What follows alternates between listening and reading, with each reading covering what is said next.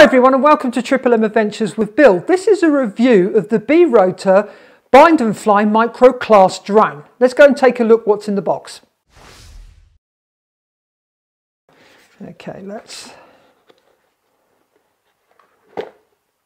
take it out. It comes in a nice box. We'll place that over there.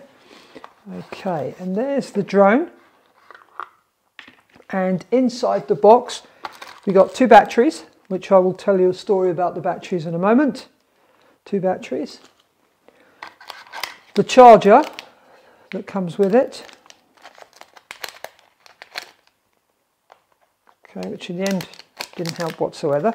And a spare set of props.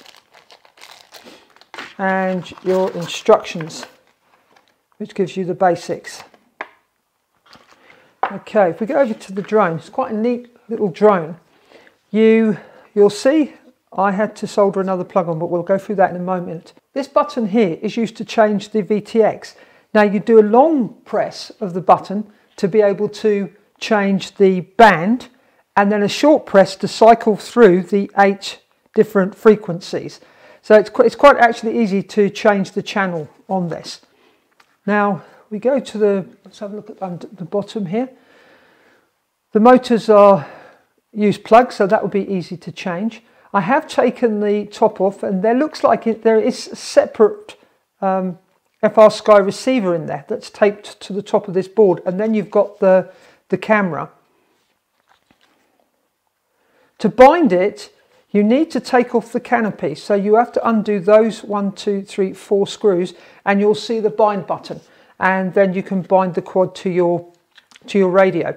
It uses FreeSky D8, and it was very easy to set up and bind to the radio.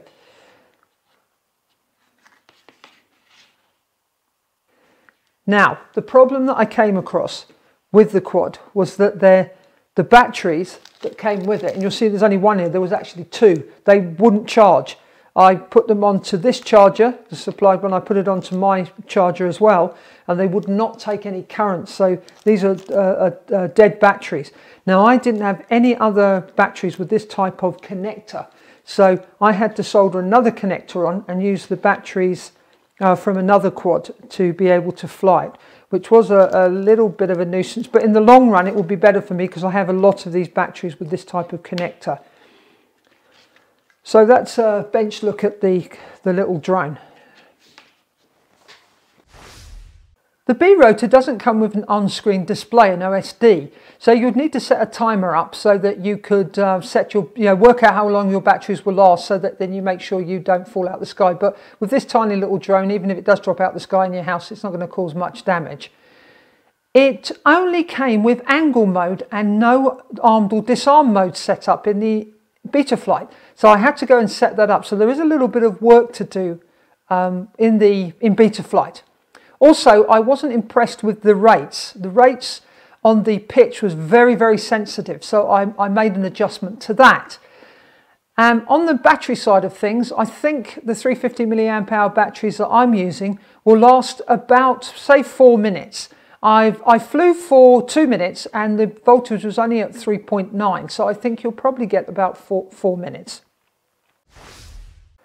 Now let's switch over to some flying.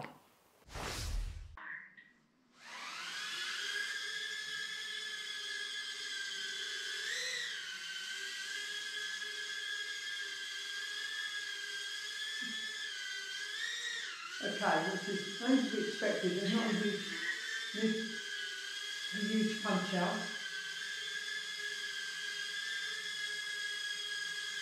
It's nice and smooth.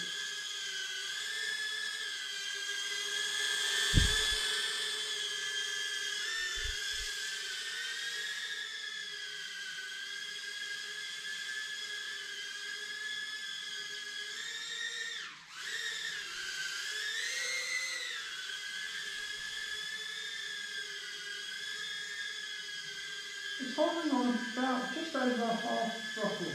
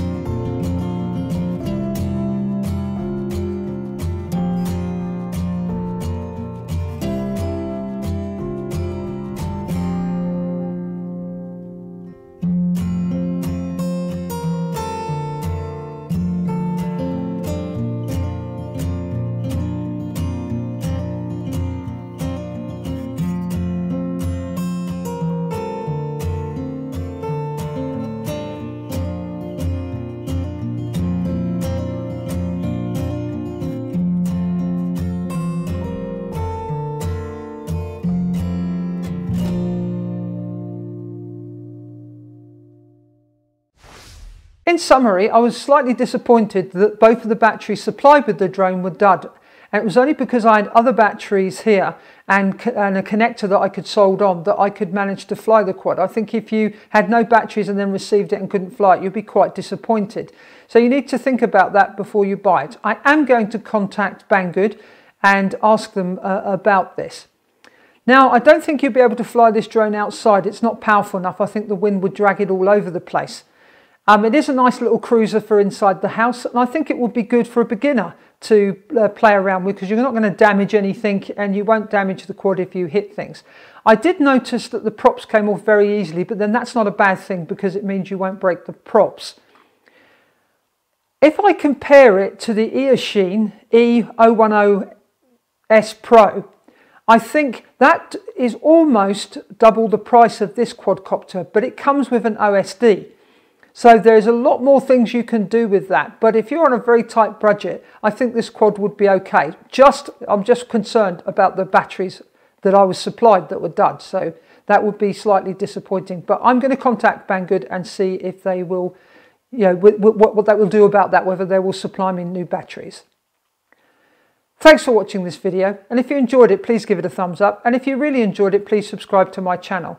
And if you have any comments or questions, please leave them in the comments section below. I'd love to hear from you, and please share this video with your friends. Thanks for watching. Happy flying. Bye for now. Bye bye.